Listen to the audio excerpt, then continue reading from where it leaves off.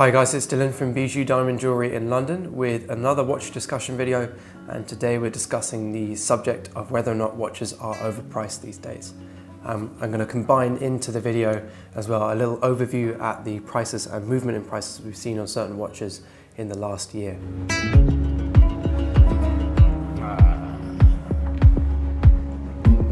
Okay, so let's start with some prices on certain watches, and we're going to look at what they were at the beginning of the year and now at the end of the year for 2018. So we're going to start with the watch that we have with us today, which is the Rolex Daytona 116-500, which is the new ceramic Daytona released in 2016. That was going for around £15,000 beginning of the year, and now that's going for £19,000, well, up to £19,000, sometimes over, but averages between 18 and £19,000. So quite a considerable increase in price there. Another watch is the Rolex Submariner in steel, the reference 116610LV, which is also known as the Hulk. And that started the year around the £8,000 mark and is now selling for around £11,500. Sometimes more, sometimes a little bit less, but the average is £11,000. Next, we have the Patek Philippe 5980/1R-001, aka the Nautilus or chronograph Nautilus. That has done incredibly well. The beginning of the year, that was sort of late £50,000, early £60,000, and now that's going for mid £90,000, which is just amazing. That's done so well this year. Probably the best performing watch of the year in terms of increase. This list isn't including sort of limited edition watches or kind of more sought after or rarer watches. This is just normal production watches that you can buy from Patek Philippe or Audemars Piguet, Rolex, etc. The next one we have is another watch or another Nautilus from Patek Philippe, and that is the 5711 in steel with the blue dial. That started the year for a new one for around the late £20,000 mark. And now we're looking at mid £40,000 for a new one, sometimes more. Another brand we should look at is Audemars Piguet. Audemars Piguet hasn't always been at the top in terms of investment, so the aftermarket value for their watches was usually less than the retail price, unlike Patek Philippe and Rolex on certain models. But this year has seen a change in that, and we started the year, well, we're going to look at the 15202, the Royal Oak Extra Thin that we looked at last week in last week's video. That started the year around the early £20,000 mark for a new one, and now you're looking at over £30,000 for a new one for that watch. So that's now selling for over list price for a new one, considerably over, and it's extremely difficult to get as well. Another watch from Audemars Piguet is the 15400, which is just the standard 41mm Royal Oak from Audemars Piguet, kind of really their entry-level watch. And we're going to look specifically at the blue dial. That blue dial 15400 reference at the beginning of the year was selling for around £14,000, which is just under its retail price. But back then it was actually in line with its retail price. And now that's selling for over £20,000. So that's a massive jump in price. Those have just gone crazy because people love steel watches with blue dials. Those kind of are the big main brands, Rolex, Audemars Piguet and Patek Philippe, for increasing in value. There are other brands out there that do increase in value as well, or have watches that are popular and increase in value, but those three are kind of the major players in the game of the watch industry. So that's kind of some numbers on what these watches are selling for or have been selling for throughout the year. That's kind of a price review on some of the big boys in the industry. But now I want to kind of look at the argument of whether or not these are overpriced or not. So I'm going to split the discussion or the debate up into two sections. I'm going to give my points for the argument for that these are overpriced, and then second half will be the argument against they're overpriced. So let's start with for being overpriced. So reasons why they are overpriced these days. And the watches I'm specifically talking about are watches with an inflated aftermarket value relative to their retail value. For example, a steel Daytona. So if we have a look through the list of watches we just looked at, you can notice that most of them are steel watches, apart from the rose gold 5980. And maybe a watch I could have mentioned as well is the rose gold 5711. And there's a couple other watches in there that maybe I could have mentioned as well, specifically from Patek Philippe, that have done really well, that are rose gold. Majority of investment watches or watches that have done well this year are steel watches. Something I find a really big shame about that is the fact that these steel watches, like the steel Daytona, is designed to be the entry-level model for that line or that specific model from Rolex. So it's designed to be the entry-level variant, I mean, for the Daytona. So people want to buy the steel Daytona because it's the most affordable Daytona, and then after that you've got, you know, your golds, your bimetals, and then your platinum watches. So and then diamonds, obviously, as well as that. So I think it's a shame that now these prices are going so high, because it means that people can't buy these entry-level watches, or the entry-level client can no longer buy that entry-level watch. So for me, it kind of defeats the object of that watch. You know, it's designed to be an entry-level watch that people could start a collection with. You know, the steel Daytona is a brilliant watch, or a steel Submariner is a brilliant watch for people to be able to start a collection of Rolexes with, or other watches as well. But now those people that used to start there in terms of the watch collecting well, you know, with the steel watches, can no longer do that because they now have to pay twice the retail price. So for example, this steel Daytona here retails at £9,550, but it sells for double that, £18,500, £19,000 all day long, especially if you're looking at the white dial. So now those people are unable to buy that more affordable watch. It's now kind of inaccessible. It's not that the brands are inflating these prices. Like I said, the retail price on this is half of its market value, but the brands are slightly to blame for these really increased prices, or, you know, inflated prices on these watches, because they are keeping the supply low and allowing that demand to increase and increase and increase, so much so that these watch prices go up and up and up. So they are part to blame for it. The shame is that they are not profiting from that sort of extra, you know, list of people that would love to own that watch. There's tons of people out there that would love to be able to start their collection, like I said, with a steel Submariner, steel Daytona, because it's a great place to start, and it's a brilliant everyday watch as well. But they are unable to do that because Rolex wants to keep their supply small. And the people that they're supplying them to at retail price in the boutiques really are people that have bought loads of other gold watches or expensive diamond watches or platinum watches, and have a long-term relationship with that brand, which is, in my opinion, backwards of how it should be.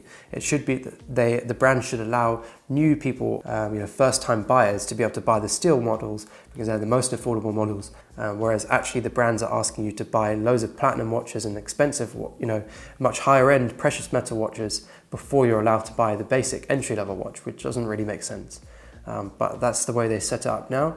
And I think it really is a big shame, and that really is a big argument for me for why these are becoming overpriced, and why I think it is a real shame that actually the brands are setting up their model, their business model like that. Okay, so now let's move on to the second half of the argument, which is that the prices are not overpriced.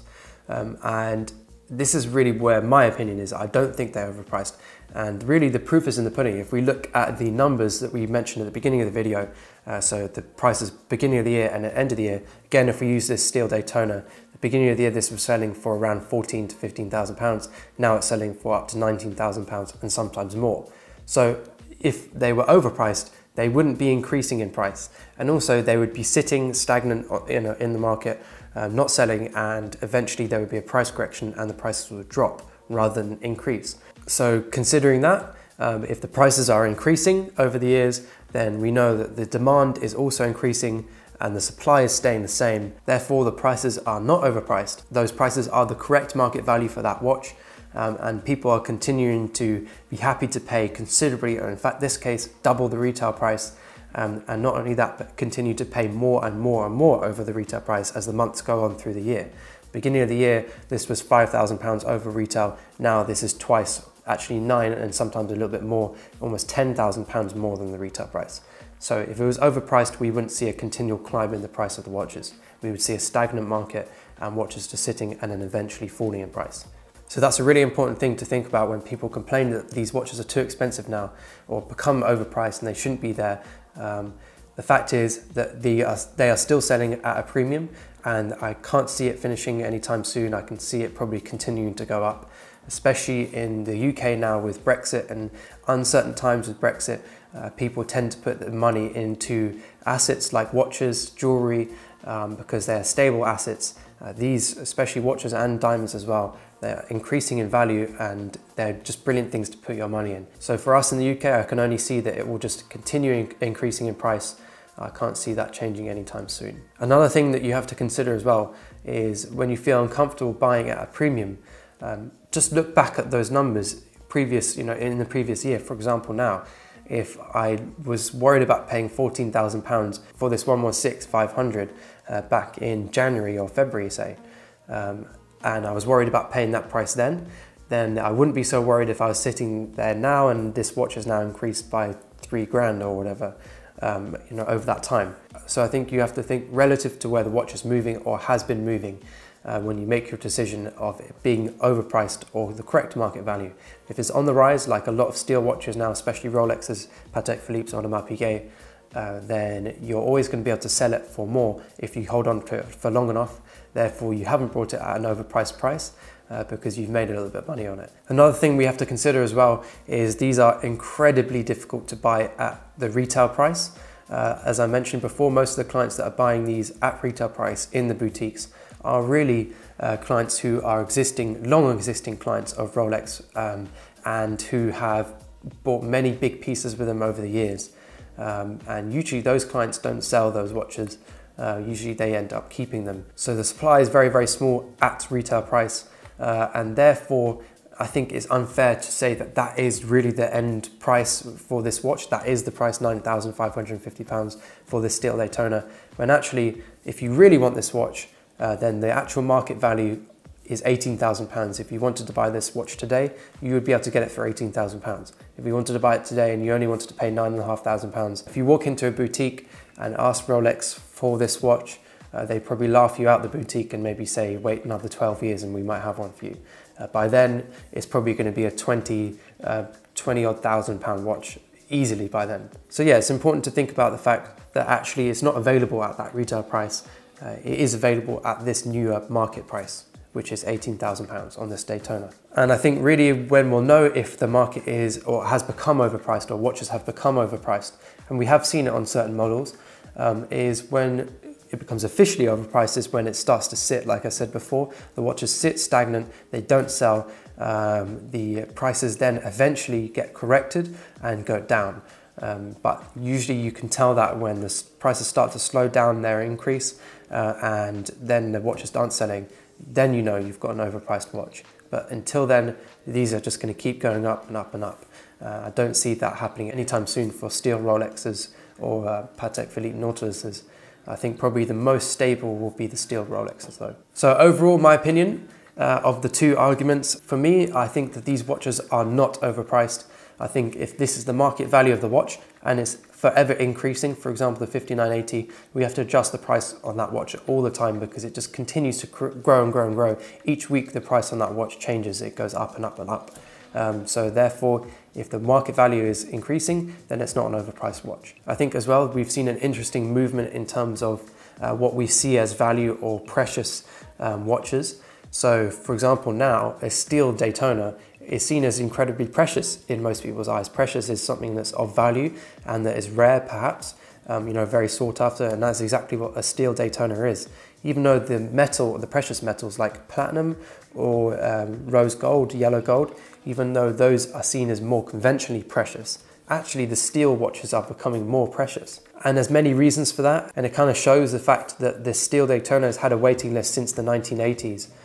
People love it because it's a brilliant everyday wearer watch. It's really nice and understated because it's in steel. It's a very plain looking watch. It's very understated and clean looking.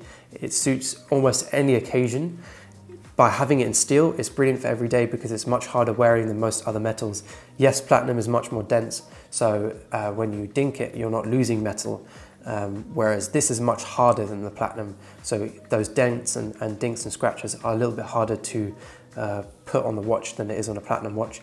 Of course, rose gold is extremely soft and yellow gold also. So it's a much better everyday watch. You're not going to scratch it as easily. It's not going to look tarnished as quickly as precious metals. It's also the best investment watch you can buy. Like I said, on that list of watches we looked through earlier on in the video, pretty much all of those were steel watches. They are the best investment watches. There's only really upsides to a steel watch. The only downside is obviously that it doesn't look as expensive as a precious metal watch. But I think people are becoming more educated that it's not just so binary, that is either colored or not. And if it's colored gold, so you know, rose gold, yellow gold, it's expensive. And if it's steel or platinum looking or silver, then it's not expensive. I think people are starting to understand as the industry becomes more and more, or much more interest is being generated around the watch industry.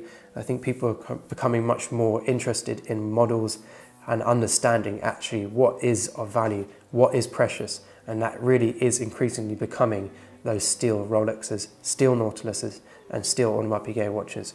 Any watch that has an extensive waiting list, that is a precious watch. So to conclude, as long as those prices keep increasing, I think that these watches are not overpriced. I can't see them slowing down, and I think they're just going to keep on going and going and going. Thanks guys for watching. Let us know in the comments what you think of this discussion. Would you say that, or would you side with these watches being overpriced, or would you side with them being correctly priced? I think it's a really interesting discussion that we have actually with a lot of our clients. Some of them find it frustrating, some of them find it exciting. You know, we've found and met a lot of new clients because lots of people are actually just buying watches for investment now. So there's advantages to the situation and disadvantages, but we'd be interested to see what you guys think.